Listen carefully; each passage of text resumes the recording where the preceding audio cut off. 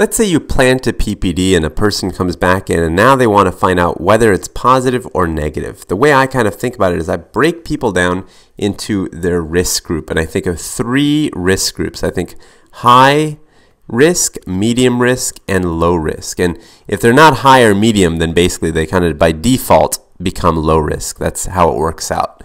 So going to the high risk, there's 2 ways to think about it, right? Either I'm really worried that they are going to have TB, and that could be someone who I suspect has it. Maybe they have, a very abnormal chest x-ray, or maybe they have lots of fevers, cough, night sweats, things like that, and I really suspect TB. They would fall into high risk, right? Because I worry that they have it. And in fact, even their family members, close contacts. So if, let's say, a grandchild of a person who has TB, or an uncle or an auntie of somebody who has TB, someone in the household, they are also at high risk of getting TB. So these are folks I'm worried may have tuberculosis. But also in this high risk group, I'm going to put a third group, or a third category, which is immunocompromised people. So this is people that do not have a normal immune system.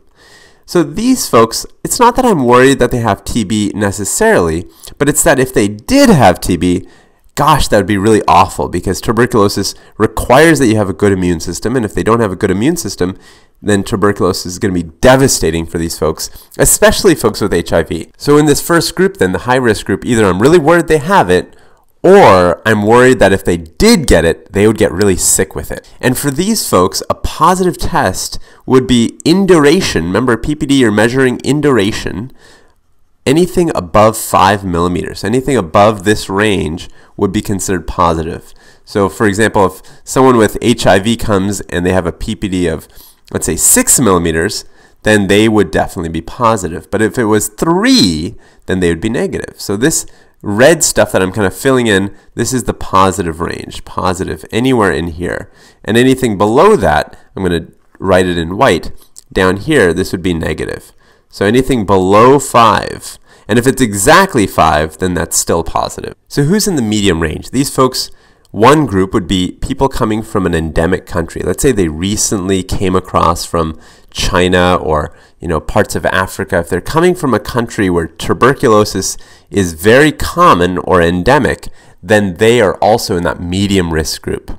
Also, folks that live or work in large groups. So think about nursing homes, or let's say a jail or an army barracks. Anyone that lives or works in these kinds of places in a large group setting, I'll say large group setting, is at risk for getting TB. Because of course it spreads from person to person very quickly, and if you're around a lot of people, you're upping your chances. Similarly, people that are in healthcare, so anyone working in a hospital setting, because of course people with TB often come to healthcare settings to be taken care of. And so if you're in a healthcare setting working as a nurse or a doctor, then you also are in the medium risk. And I myself, because I'm a physician, am in the medium risk for this reason. I'll put a few more up here. IV drug use. This also puts you in the medium risk. And then let me actually switch gears. And just as before where I said, well, I'm also worried, specifically worried about certain groups, here I'm very worried about children less than 4 years of age.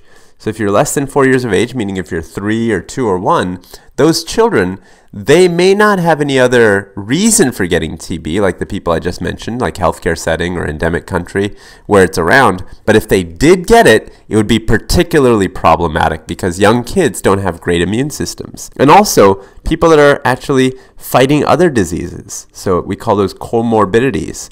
Let's say you have already gotten a disease like diabetes, or let's say your kidneys aren't working properly. If you already have other diseases, then you're also at risk, because if you did get TB, it would be even tougher to fight it off. And for all of these folks, 10 millimeters or above is considered positive. I didn't make an exhaustive list. There actually are a few other ones, but I tried to highlight some of the most important ones on this list.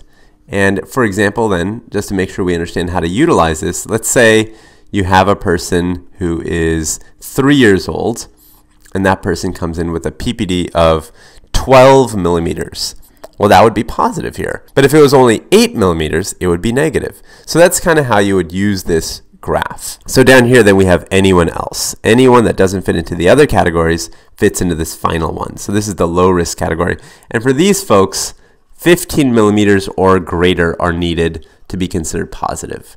And so if you have someone that, let's say, is very healthy and doesn't fit into any of the other things that we just talked about, and their PPD is 20 millimeters, then they would be considered positive. But if it was only, let's say, 13 millimeters, somewhere in this other range down here, then they would be considered negative.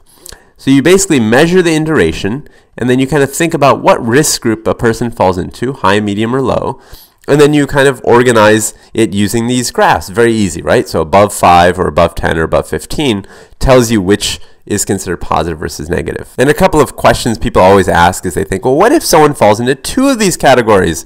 What if they're, let's say, below 4 years old? Let's say we're talking about a 3-year-old, so they have this one, but you're also really worried that they have TB, so they're in this one. Well, if you ever have someone that falls into two categories, you have to go with the more conservative approach and say, well, if they meet the high risk category, I'm going to use that one to decide if they're positive or negative. So in this case, a 3-year-old who I suspect has TB, automatically I would have to go with this top one because I suspect TB. Simple as that. And the other question that often comes up is, what about BCG vaccine? This is a vaccine that some countries offer to their citizens to help prevent disseminated or spread out TB, especially a problem among young babies. So what if someone has had BCG vaccine?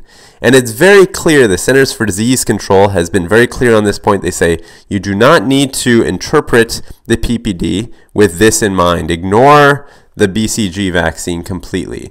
In other words, when you're trying to figure out whether someone's PPD is positive or negative, just rely on the high, medium, and low risk criteria that we've talked about. Do not worry about the BCG vaccine. That should not affect your decision.